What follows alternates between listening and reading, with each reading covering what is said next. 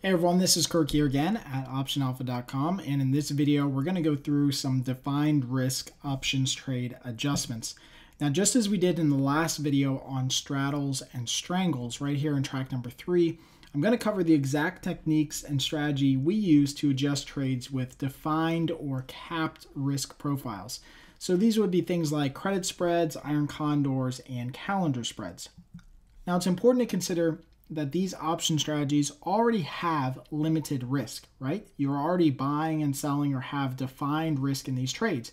And so even though the same overall techniques are the same and apply the same way as they do with the last video on straddles and strangles, you're going to be somewhat limited in the types of adjustments or the aggressiveness of the adjustments that you can make. And what it's mainly going to do is limit the ability to possibly turn all of these trades around and make them winners. You're going to be more focused on these types of trades on reducing risk, not necessarily on potentially making any money off of these trades, but again, in capping the amount of risk that you have in the position or reducing the amount of risk that you have in the position.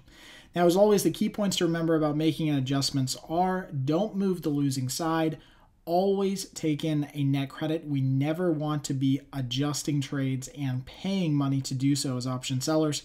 Recenter the trade whenever possible, and what that basically means is we want to acknowledge the fact that the stock has made a higher move or a lower move, and by making an adjustment, we try to recenter the stock and have the stock in the middle of our break-even points or our new break-even points whenever possible. And number 4, that kind of goes along with number 2, is we want to widen the break-even points, which is going to naturally happen as we take in a higher and higher credit. So before we get into some case studies, let's go through a couple examples here on how we can make these adjustments, just kind of the overall strategy and high picture and kind of like 10,000 foot view here. So when you're doing or dealing with credit spreads, for example, after selling a call credit spread above the market, so you'd sell, if the stock was trading at say 50 or something like that, the stock would be here, and stock's trading at say 50, you would sell, for example, let's say the 55 calls and buy the 60 calls or something like that. You'd be selling options above where the stock is trading. The question becomes, how do you adjust or hedge this type of trade? I mean, it's already a risk-defined trade. You've already sold one option, bought one option. You already have defined risk here, and you should be obviously entering this position with a small position size. So for simplicity's sake, let's assume that you sold a $1 wide spread for 20 cents at a $15 or 15% probability of being in the money. That's about a 15 delta on the short strike. So what we would do is look to adjust this trade when the short strike reaches a 30 delta. So again, if the stock starts here at $50, once our short strike on the call side reaches a 30 delta, we'd maybe look to adjust the trade. And again, that will factor in different time and volatility indicators into the fact that the stock may be rallying up a couple dollars or implied volatility may be rising, whatever the case is. But just to use a guidepost, we might look to adjust this trade once the stock reaches a 30 delta. Now, we've got video tutorials on adjustment triggers, so go ahead and look at that. We're not going to cover that here in this video. What you would end up doing if the stock did rally towards your call spread is you would sell a corresponding put spread on the other side of the market for an additional credit. So what you basically do is match up the width of the strikes, which is $1 in this case, and the number of contracts, and turn this thing into an iron condor with no additional risk in the trade. So again, what you're going to do is you're going to take that original call spread side. You're not going to touch that call spread side, but what you're going to do is you're going to add a put credit spread down below the market to turn this into an iron condor. Now, if you sold a $1 wide call spread and you did 3 of them, you would sell another $1 wide put spread and you would do 3 of them. So you make everything exactly the same.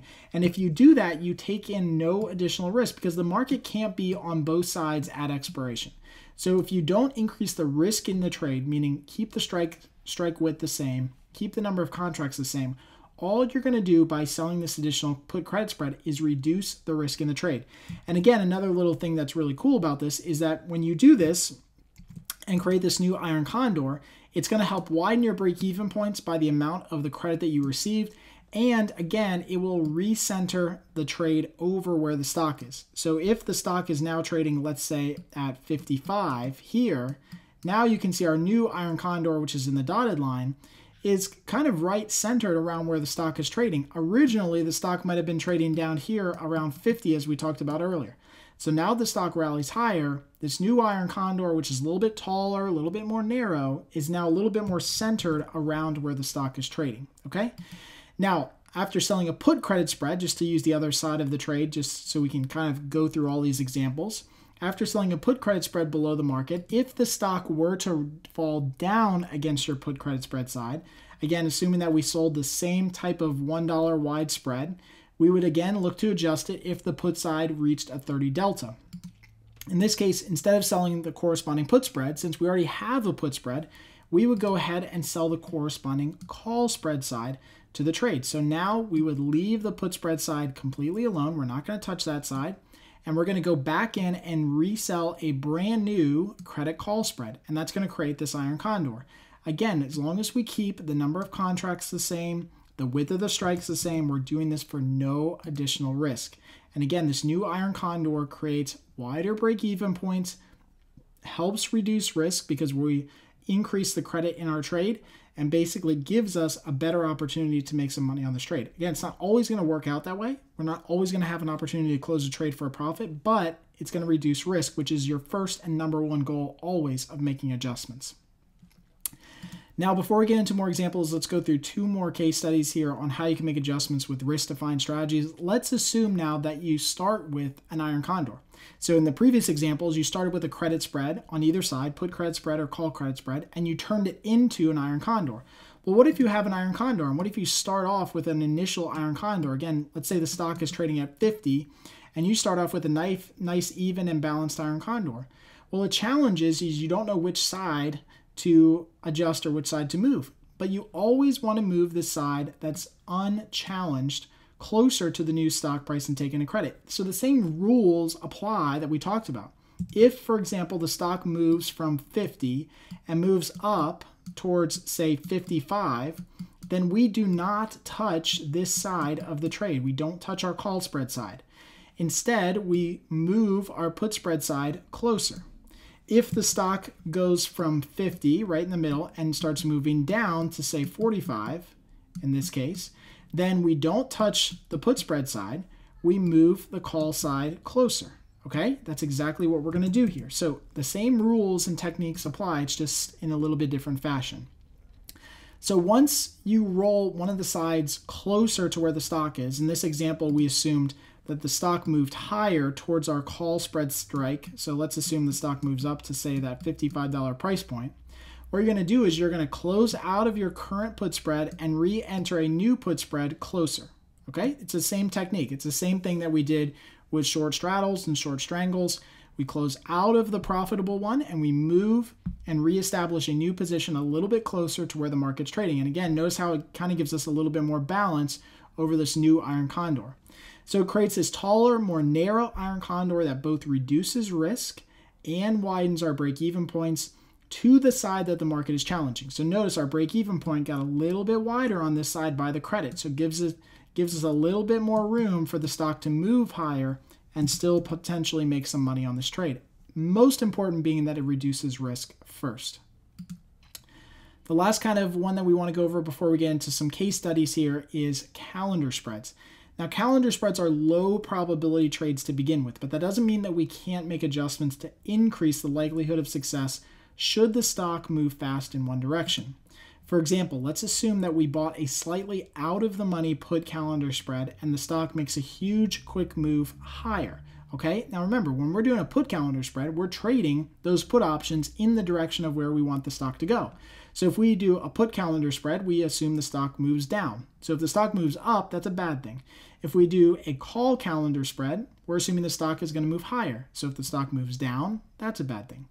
Now we'll look to possibly adjust the front month strike we sold when it decays in value by more than 50 or 75%. Okay, now that's not a hard, fast rule. It's just something to look out for. So you can look for that adjustment depending on if the stock front month strike price that you sold decays in value by more than 50%, or you've gotten at least a little bit of a credit in there to potentially make a trade. So let's assume in this example, just to use a couple numbers and then we'll get into a real case study here with CMG. Let's assume that we sold the 203 February put and then bought the 203 March put. So again, this is going to be our front month, this February contract, and this is our back month, which is March. We sold this contract for $255. The March contract is at $435. So the net debit, or the price that we paid for this calendar, is $180. In this case, let's assume that the stock is trading right here at about $205. Okay, so if we want the stock to move a little bit lower, the peak of our calendar is going to be right here at about $203. So we'd position ourselves to have this calendar slightly out of the money in the direction that we think the stock is going to go. Stock is at $205 now. And so if we wanted it to go lower, it would go lower to around $203. That would be the ideal situation. But let's assume instead that the stock actually rallies higher, so it goes much higher than $205. Now what we want to do is we want to take our $203 put option, which was right here, in the front month, which is February. And we want to move that strike price closer to where the new stock is trading for an increased credit. So we might roll that put strike closer to, let's say, $205, okay? The stock may be all the way up here at, let's say, $206 or $207, somewhere around there, but we're going to roll that put strike, just the short put strike in the front month, higher to something closer to where the stock is, maybe $205, $206, somewhere around there. Make sure that you analyze this trade first, as always, to ensure you still have a decent probability of success, because calendars have different payoffs. There's no one way to do a calendar spread. There's a lot of volatility factored in here, but you can basically see what this new payoff diagram looks like once we roll that trade higher. We basically are reducing risk on this side of the trade where the market is moving against us, okay? So this is when the trade moves completely against us. Now again, this creates a new diagonal spread that is skewed in the direction where the stock is going, but it reduces risk to that side of the spread. Now you can keep adjusting the same fashion should the stock continue to rally higher. And we're going to go through our CMG case study right now for this call calendar spread, just to kind of show you what happened when we traded CMG. So back on October 21st, we assumed that after earnings, CMG would continue to move in the direction that it had opened post-earnings. So they had a bad earnings announcement, moved lower. We thought that the stock would continue to move lower. So we got into a 580 put calendar spread. We sold the November contracts. These are our front month contracts. And we bought the 580 December puts. And we did a put calendar spread, again, tilting ourselves a little bit below the market, and paid a whopping debit of $470. Now, this was our max risk in this trade at front month expiration, is $470. So that's how much we were willing to put up at risk. And when you look at a chart here of CMG, we got into this trade literally right here. This was the day that we got into it. Right after they announced earnings, stock gapped lower. We tried to play the move lower down to around 480. This was kind of our zone that we wanted the stock to go into. And again, that's a reasonable expectation given that the stock had fallen from about 700 down to around 610. So it's not unreasonable to assume that that would happen. But as sometimes will always happens, the stock went completely the opposite direction. That ended up being basically the low for the next month and a half for the stock, and it never turned around. So never gave us an opportunity to, hit our target zone. This is where we make money on this put calendar spread, is right around 580. Stock went completely against us and moved up higher. So if we look at our actual account statement and position statement, as we do with all these adjustment videos, you can see we got into this calendar spread on 10/21. We opened up the December contracts and went long the 580s, and we sold to open the November contracts at 580 as well for 470 debit in this trade. Now, what ended up happening is that on November 6th, as the stock rallied higher against or away from our put spread strikes, we went ahead and bought back our 580 puts and rolled those up and sold the 610 puts. Now, this is, again, exactly what we talked about in our adjustment techniques, is that we're moving the side of the trade the market is moving away from. So in this case, it's moving away from our put spread strikes. So we're going to roll up our puts in the front month. We bought back our 580s. We sold our 610s. We did this for a net credit of $159. Now, what that does is that reduces the cost of this trade by $1.59. Remember, the original cost of this trade was $4.70. So by reducing the cost of this trade by $1.59, we're left with a total cost or total risk now of $311. So should the stock obviously continue to move higher, we only risk $311. So again, this is on November 6th. So you can see here November 6th, that's the date. We went ahead and closed out of our 580 puts, and we resold the 610 puts for $1.59 credit. Now, as the stock was rallying higher, this is when we did it. This was on November 6th, was right about here. So as the stock obviously started to move against us, we rolled our 580 puts from here all the way up to 610. So we still gave ourselves some room for the stock to move because there's still time between now and expiration, but we did start to move up our put spread side. We did not adjust anything else. We just moved the side of the trade that the market was moving away from. On November 12th, we again rolled up our puts from 610 to 640. So as the stock continued to rally higher, we closed out of our 610 puts that we originally sold. We resold now the new 640 puts, which are higher. Again, we took in a net credit of 105. Again, that reduced the total cost of this trade down to 206. So in this case, now our total risk, should Chipotle continue to move higher, was 206. Again, here's the trade in real time. This is our real account statement. This is November 12th. We closed out of our 610 puts. We reopened our 640 puts, and we took in a 105 credit to do so. And again, this is just giving ourselves more time as we continue to see the stock rally higher and higher and higher. We continue to roll up these puts from 610. Now we got a little bit more aggressive as we got closer to expiration and rolled them up to the 640 strike. Okay, so we just keep taking in a credit, keep reducing risk on this trade the entire time. Now, on November 21st, we were able to close out the entire trade for a net credit. So we were still able to salvage some value out of this calendar spread and closed it for a net credit of $65. That gave us a net loss at the end of the day, even after adjusting this trade, of $141. So the key here being that not all trades can go completely around and become losers to winners. And I wanted to show this in this case study in this video, some examples of that, because I think it's important that you realize you still might have losing trades after making adjustments. But this is compared to the original cost to get into this trade of $470.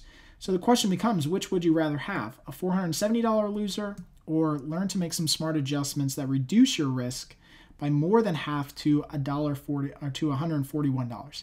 In every situation, everyone would say, I'd rather lose $141 on a trade that goes completely against us that we can't control. Remember, Chipotle went 100% against us. We got the direction 100% wrong. But that doesn't mean that we can just sit on our hands and just take whatever the market gave us. We were diligent in making adjustments that helped reduce risk in this trade from 470 down to 141.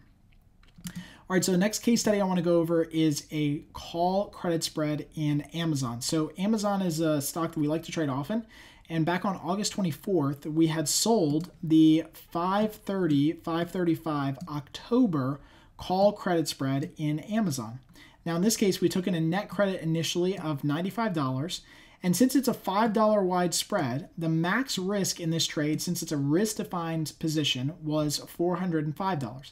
So on the outset of making this trade, if Amazon went completely against us before we made any adjustments, the most amount of money that we could lose if we didn't do anything was $405.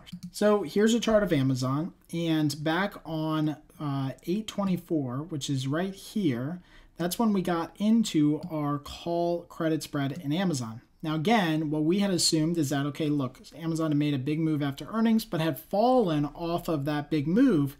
And we thought, hey, look, it's okay to sell a call credit spread at 530. That was one of our strike prices right here at 530. That's our line in the sand, assuming that Amazon doesn't get back up here because it had fallen so hard off of that price point.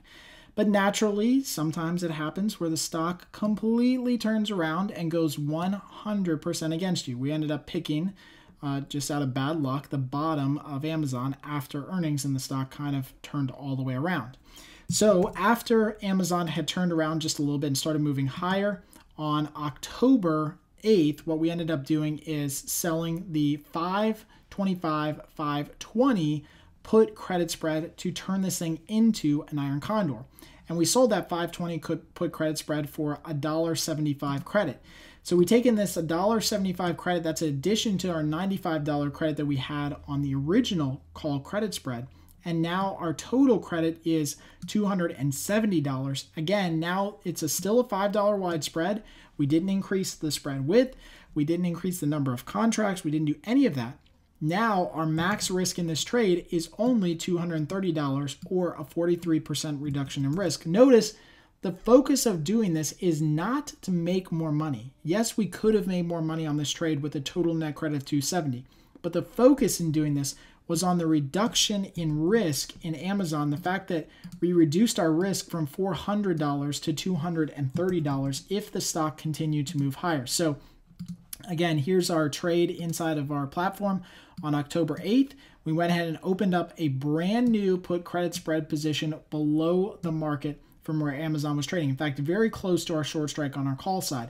Notice that was the same number of contracts, the same $5 wide spread that we originally had, and now we have this big credit that we can work with that helps offset some of the risk. So on 10/8, which was basically right about here, as the stock continued to rally higher, we did this trade so that we could reduce risk. At the end of the day, Amazon did continue to move obviously much higher than we anticipated, but even though it continued to move higher, we were able to, on October 15th, close out just the in-the-money call spread side, because that's the only side that was really tested, for a net debit of $468.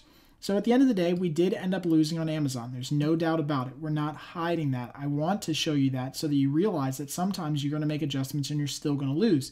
But the key here is that our net loss after adjustments was $198 versus the $405 that we could have lost had we done nothing at all. So think about it. If we had done nothing at all with Amazon, with our call credit spread side at 530, which is basically a line in the sand right here about 530, 535, Amazon closed up at 580. Could you do anything about that, right? The only thing you could do is sell the corresponding put credit spread, create an iron condor, and hope that Amazon comes back into this range.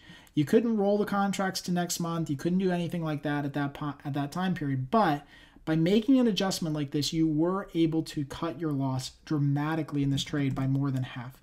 And that's really what we're trying to press upon you here tonight.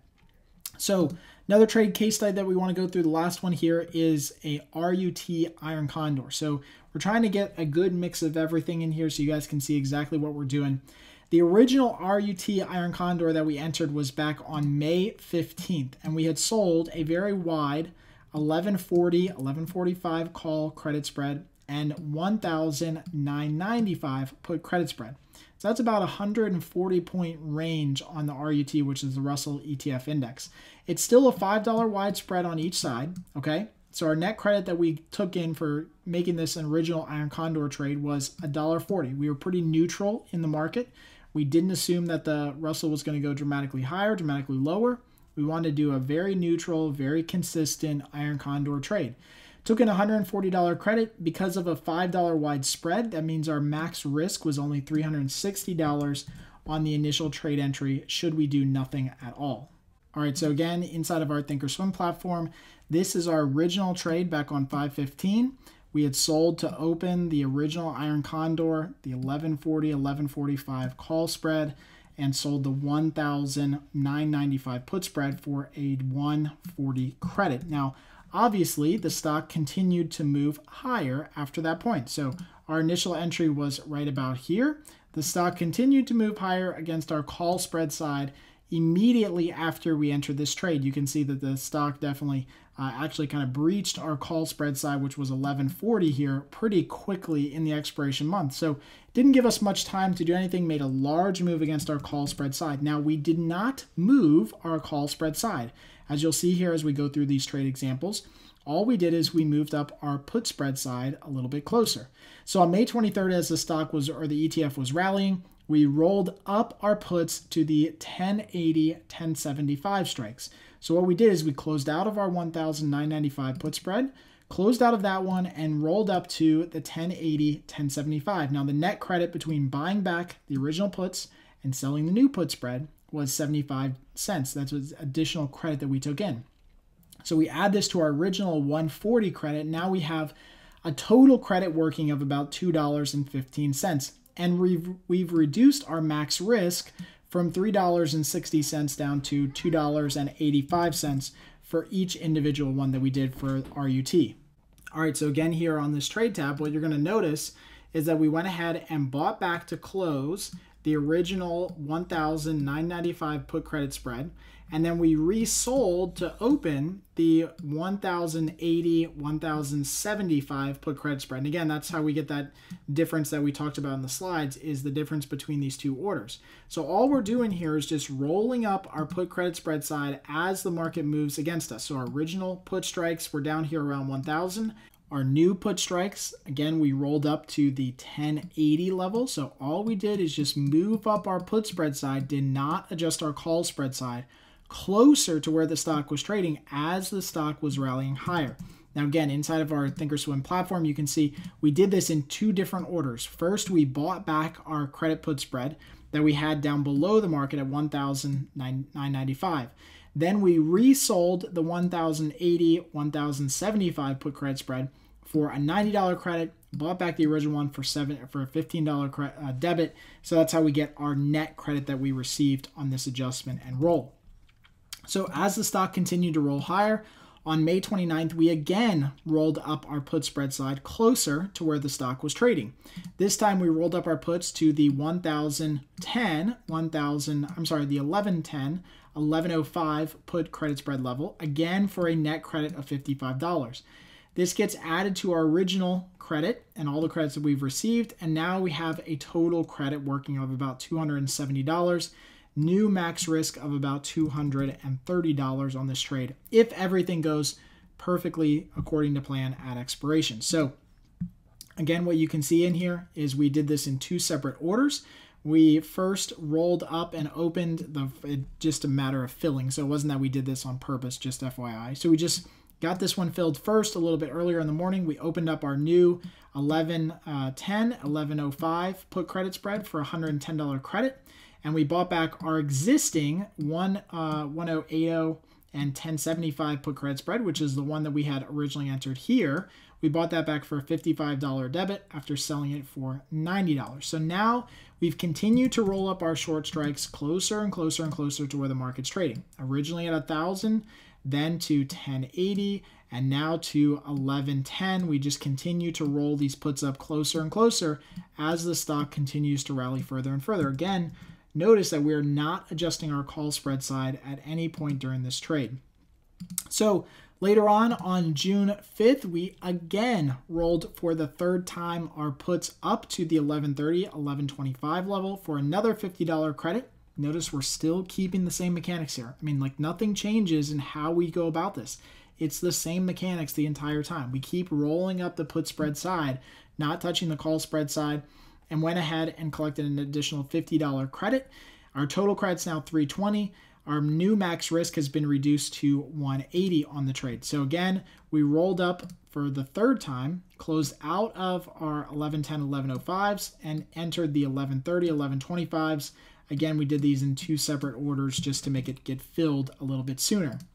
Again, on June 9th, just a couple days later, we sold an additional 1150, 1145, took in another credit of $85. You're kind of seeing how we're going through this process, so I won't go too slow through here and kind of speed up a little bit.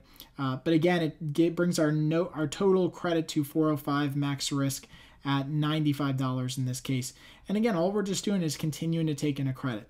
Eventually, between June 13th and June 17th, we closed out the entire position. We kind of tried to leg out of it in a little bit of a fashion. At the end of the day, we ended up paying a net debit to get out of everything that we had entered into now of $559. That brought our net loss down to just $154 compared to the original $360 that we had on this trade, or a 57% reduction in the loss from the initial onset of the trade. So again, between June 13th and the 17th, which is here, so these are all the closing trades that we had. You can see we add up all these trades and how much it costs us to get out of each individual side of the different trades. And it basically gives us our potential total P&L that we had and just discussed. But at the end of the day, and that's what I really want to talk about, is that at the end of the June expiration cycle, which is here, the market actually went completely against us, right? I mean, at the end of the day, it went totally 100% against us.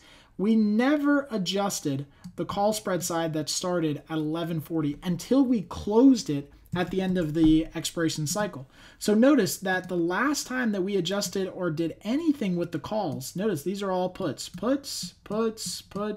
everything puts in here except for the original call spread, is the only time that we close that out is at the end. We never adjusted it. We never rolled it.